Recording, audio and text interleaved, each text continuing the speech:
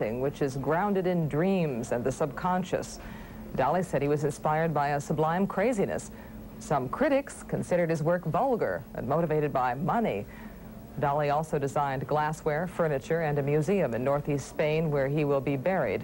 Salvador Dali was 84. Spanish town where he was born 84 years ago, Salvador Dali died. His paintings won fame, but not all of his artistry was on canvas. Dali once said his greatest work of art was himself. He was eccentric, flamboyant. A lot of people say that you're about the greatest artist alive today. Would you go along with that? Okay, yes. Not everyone shared his appraisal.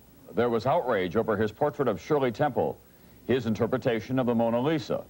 But Dali was a brilliant technician. He said his aim was to completely discredit the world of reality. He described his paintings as incoherent, chaotic pictures of dreams. Alfred Hitchcock hired him to create the dream sequence in Spellbound. What I was after was, again, the vividness of dreams. Dali believed that money was glory. He even did a commercial for Alka-Seltzer. Here, it neutralizes that bad excess acid. Alka-Seltzer is a work of art, truly one of a kind, like Dali. He called his work a sublime craziness. Whatever it was, Dali helped revolutionize art in our century. Some of those theories were understandable only to him.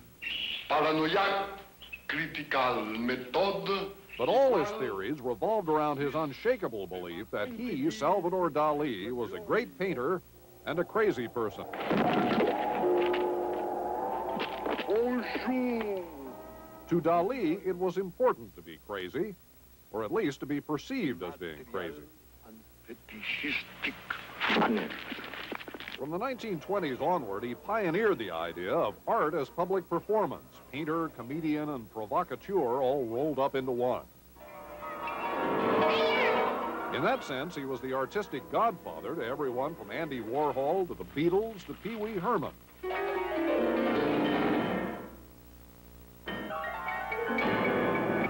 All of which sometimes obscured the fact that Salvador Dali created some astonishing paintings.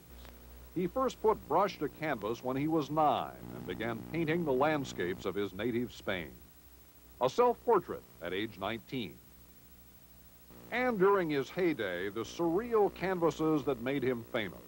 The strange and irrational dreamscapes. Fantasies. Nightmares.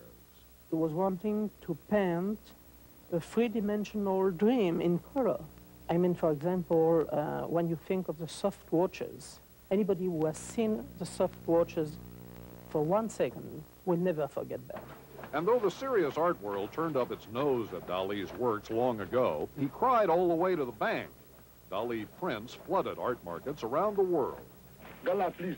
Dali painted his wife Gala time and again, working her, and sometimes himself, into grand religious canvases.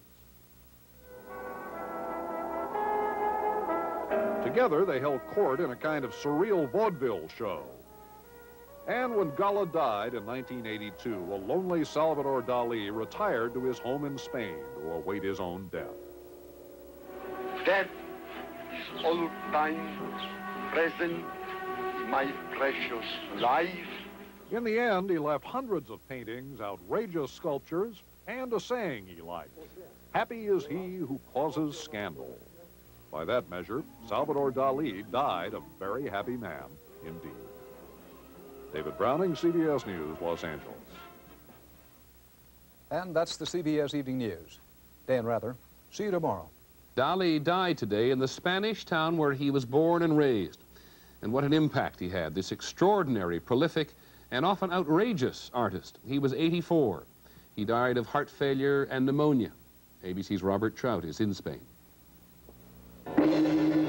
During the course of his long life, Salvador Dali was called many things: a magician, an exhibitionist, a brilliant artist, a talent that was never completely fulfilled. Even to a public that might never have seen one of his original paintings, Salvador Dali was instantly recognizable, with his thin, waxed, curled-up mustache, his brocaded waistcoats, his silver-headed walking stick. His acts of exhibitionism gave him worldwide publicity, arriving in New York aboard ship inside a plastic egg, which he said represented the womb, arriving for a lecture in a Rolls Royce jammed with 1,000 cauliflowers, delivering a lecture while wearing a deep-sea diving suit and having to be rescued when the air valve stuck.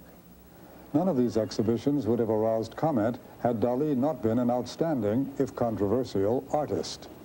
Although he broke with the Surrealist movement long ago, he never lost the label, and most people identified Dali with his dreamlike visions, the limp watches, his transparent human figures, the crutches propping up unbalanced structures, the females with strange anatomical adornments, like a set of drawers that open in order, Dali said, to reveal the human soul within.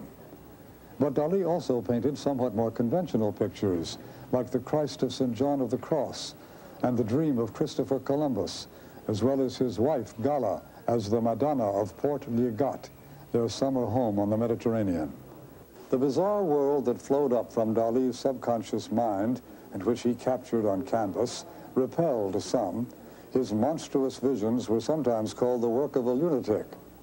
Dali answered the charge with his famous statement, "The only difference between me and a madman is that I am not mad."